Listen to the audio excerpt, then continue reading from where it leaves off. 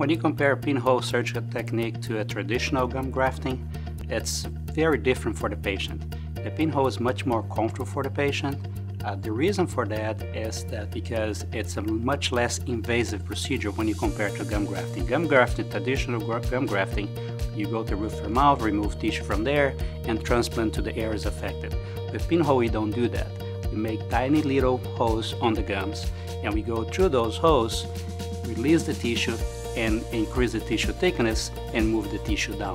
So it's much less invasive treatment for the patients, and there's a lot of times there's no stitches on those types of procedures. I've been treating recession for 25 years, and during those 25 years I used different techniques. Now most of the time we're using pinhole, and using that because it's really different for the patient. It's much easier for the patient, the healing is much better because there's no stitches.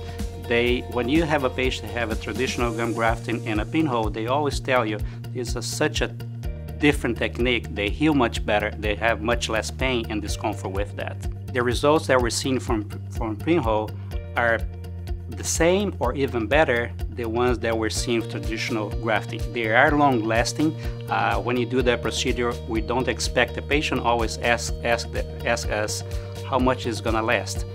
The answer for that, once it's done, it should last forever. It's not a procedure you're going to have to redo again.